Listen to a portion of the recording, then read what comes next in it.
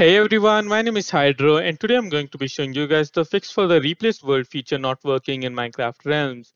Now a huge massive thank you to DraxUS, I hope I'm pronouncing that right, and he's actually the one who commented this fix down below in my previous video. So yeah, a massive thank you to you DraxUS again.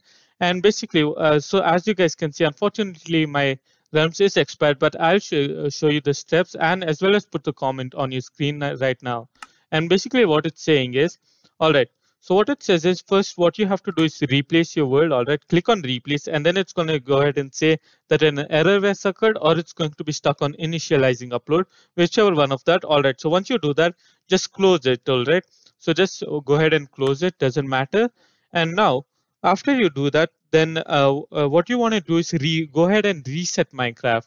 Now how to do that, I'll actually show you guys in the next video that I make. So I'm going to be showing you guys how to reset Minecraft. So do stay tuned for that definitely.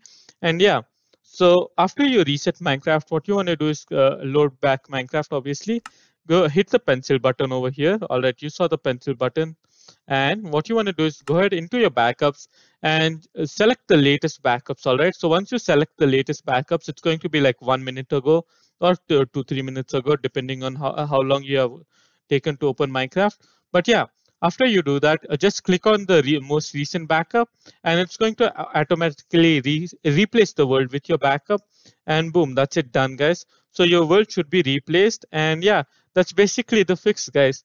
I know it's a really simple fix, but this should really work.